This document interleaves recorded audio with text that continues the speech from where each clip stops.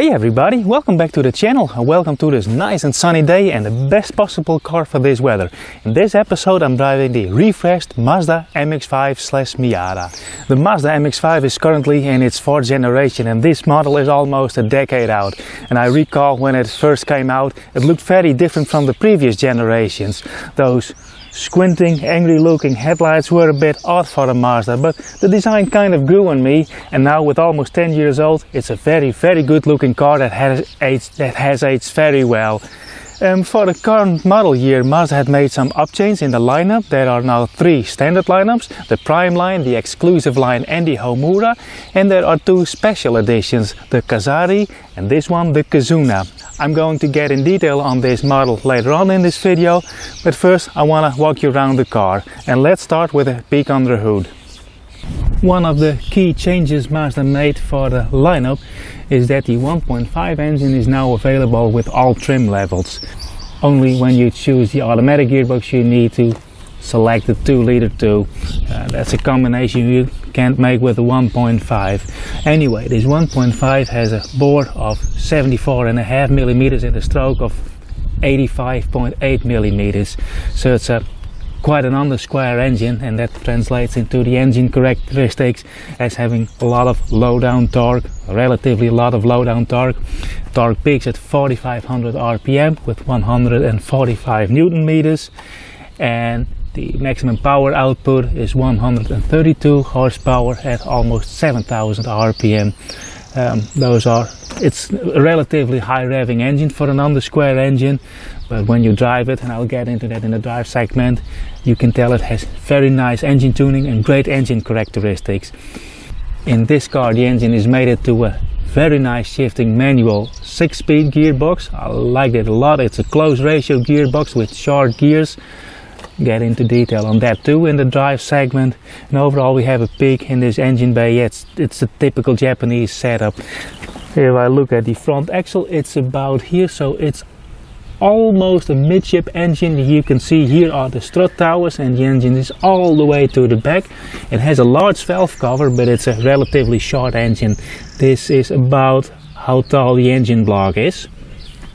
It sits nice in between the axles. And we have a peek over here. You have a line going through the firewall for induction noises, and it makes a very nice induction sound, especially in the lower rev range. On the higher rev range the exhaust note takes over, so you'll always have a nice sound no matter what you drive, when the top down or the top up. Sounds great, this engine. Now let's close up a hood and let's have a peek in the small trunk. I'm not ashamed to admit that at first I couldn't find the trunk release. I was looking for a small button and I opened it with a remote control every time, but the trunk release is hidden down here just above the license plate.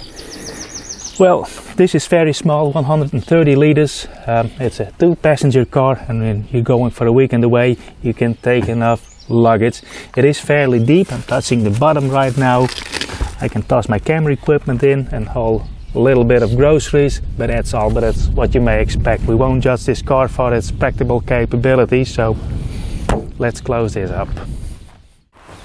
Now, as you may expect, ingress and egress, it's a bit difficult because the car is very low. You have to get used to it, but your hips get supple after a week driving it, and when you don't have supple hips this is not a car for you. Anyway, this Kizuna edition comes with this very nice white Napa leather, and the interior, well, it's all typical Mazda. Yes, it's small, the window is fairly upright. I've driven another convertible. This is actually the first MX-5 I drive in 300 car tests, and I have only tested one convertible before. That was a Nissan 370Z, pardon. And that was a very powerful car, 320 horsepower, a lot of wind noise, and that car was really exhausting to drive. It was so eager to go fast, there was a lot of wind noise, and after that I thought, well, convertibles, they're not for me.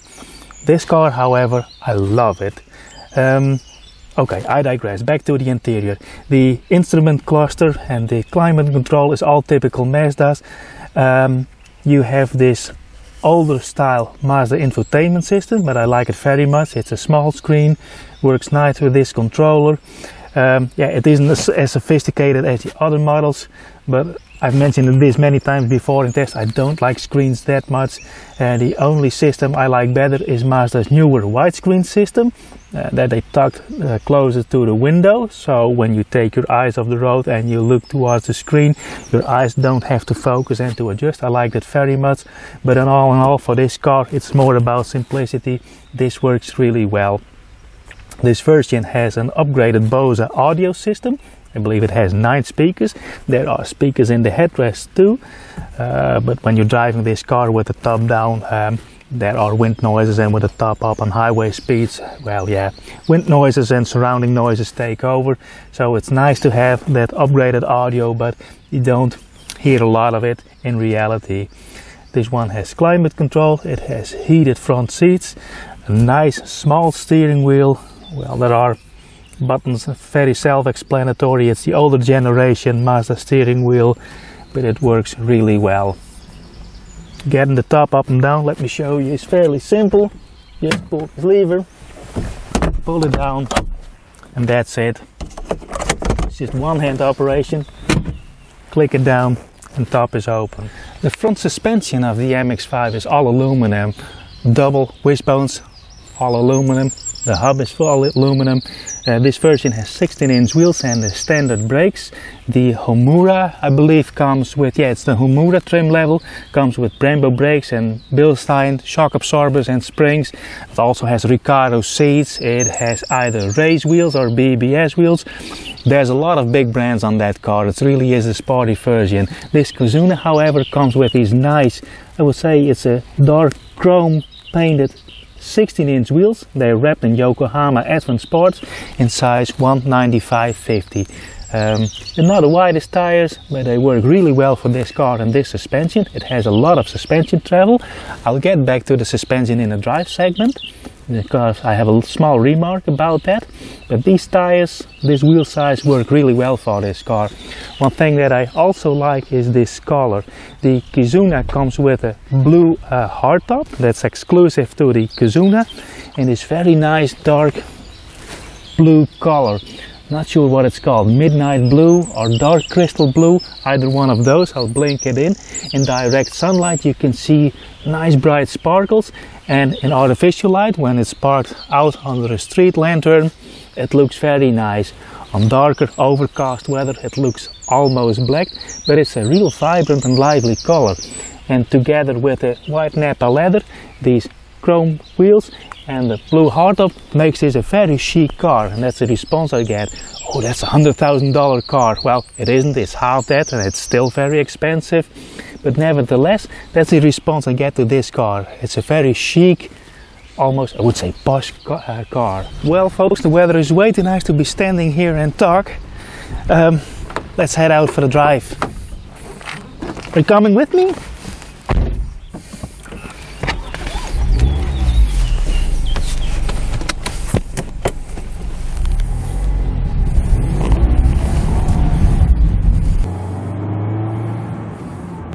The first thing I want to talk about is the liveliness of this smaller engine option.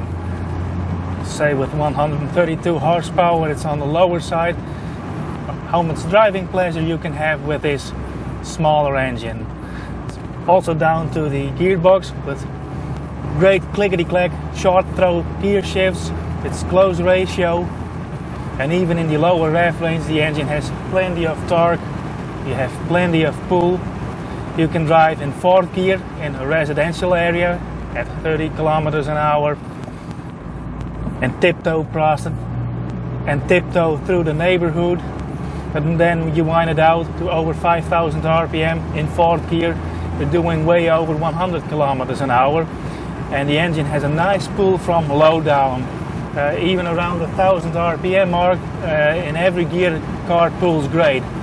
When I picked up the car, it just had over 1,000 kilometers on the odometer, so it was just barely run in, and I have been taking it easy with this car. It's still just around the 2,500 kilometer mark, so don't want to thrash it, which I also never do with any test car. But when I drove the car for the first 100 kilometers, I had to take a highway at just normal highway speeds in 5th and 6th gears. And I could start to overtake a truck, an 18-wheeler, just from 80 kilometers an hour in 6th gear, and step on the accelerator a little bit, and there's a nice linear acceleration. It's doing that fairly well. Currently in 4th gear, 5th gear. Revs just dropped 500 RPM, 60 kilometers an hour. And I have the idea that I'm already starting to speed, but this is just within the speed limits, and I'm having loads of fun. So the usability of the engine characteristics, the torque curve and power curve are very nice. You don't have to fear when you're in a tight corner in 2nd gear and you floor the accelerator that the back will do a power slide. It just doesn't have the power for that, and I think it's a good thing. Also, if you opt for the 2-liter version with 184 horsepower, you have to step on it real hard to make the tail slide of the car, to make it rotate under power. It's just not the car for that. The MX-5 has never been about power, fast accelerations. It's always been about maximizing horsepower and turning gallons into miles per gallon, so to speak. Now we're doing 60 kilometers an hour, and there's a long turn here. You can tell there is some body roll, and I want to touch upon the suspension, because you have a low center of gravity and it's a relatively wide car in comparison to its length. So of course handling is great, but there is more body roll than I expected. And now we're approaching a speed bump here, 4th gear. There's a lot of suspension travel, and I am very pleased to see how this car handles speed bumps and like that. Also, when you have joints in the highway or sudden bumps or small potholes, suspension handles that great. I expected the car to be much more stiff than it actually is. Oh, there's a lorry oncoming.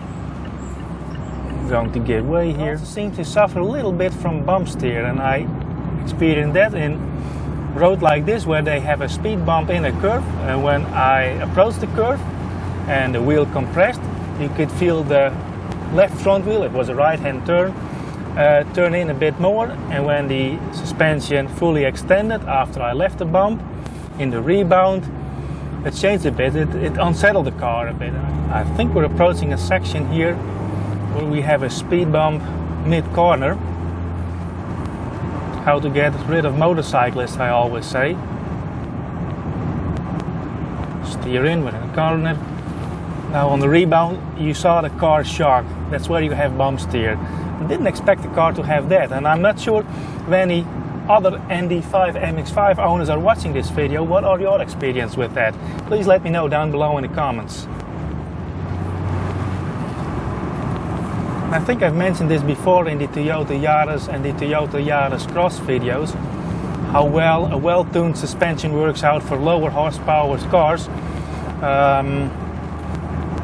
Both those cars, the suspension setup was a bit sportier than in the regular models, but it didn't affect the all-day driving comfort, and it really aided to the driving pleasure. And it's the same with this car, much more than in those Toyotas, I must admit. This car is so much fun to drive with 132 horsepower. I've never driven the 2-liter SkyActiv-G version of the MX-5, but after having driven this, I think this one is perfect for me. I wouldn't even consider the 2-liter at this moment.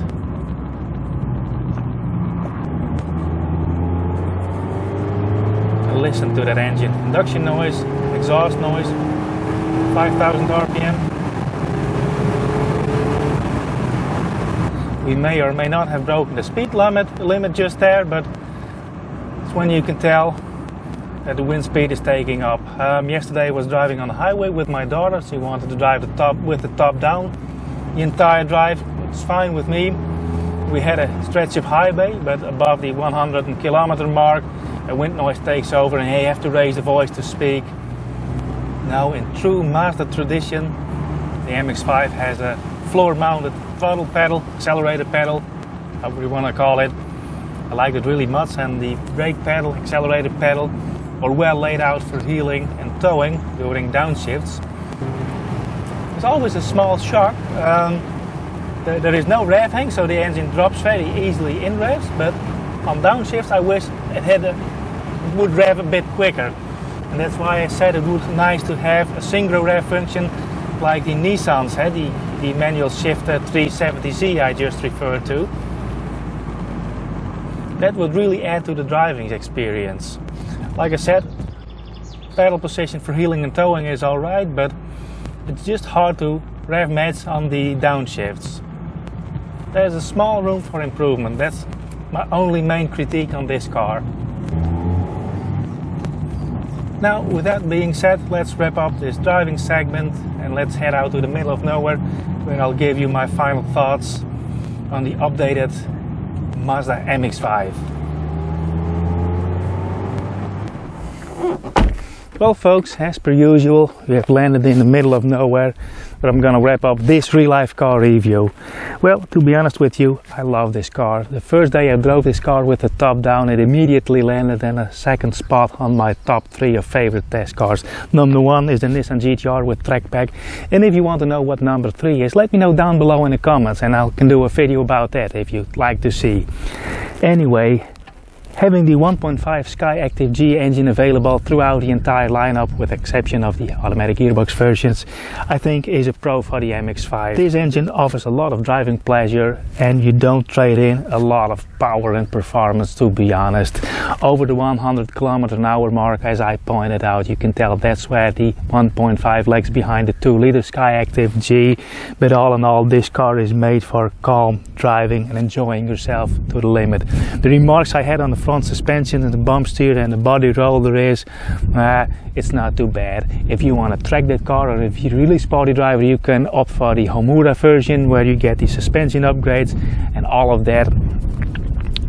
Can't forget about. When I talk about prices over here in the Netherlands start at around the 40,000 euro mark for the Prime line, and this Kizuna version together with the Kazari has the same price at around 45,000 euros. I'll bring in the exact price over here in screen. And I think this is a drop dead gorgeous car. The white interior and the blue exterior paint with the blue soft top, like I said in the introduction, makes it a beautiful car. And I have really enjoyed myself. Now, like I said, the prices over here are high because we are taxed to death when your car isn't about fuel economy or electric.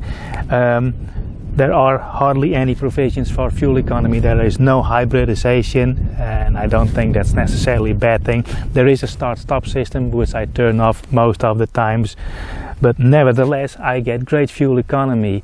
After almost 1500 kilometers of driving, my average fuel consumption is 5.6 liters per 100 kilometers. That's much better than I expected. Well, for now I would like to thank you for watching. If you like these real-life car reviews, let me know down below in the comments. Please consider subscribing to the channel, put on notifications, give me a like. It really helps me out and it inspires me to make new videos. For now I would like to thank you for watching and almost say bye-bye, but I think I'll go for another drive. I'm having way too much fun with this car.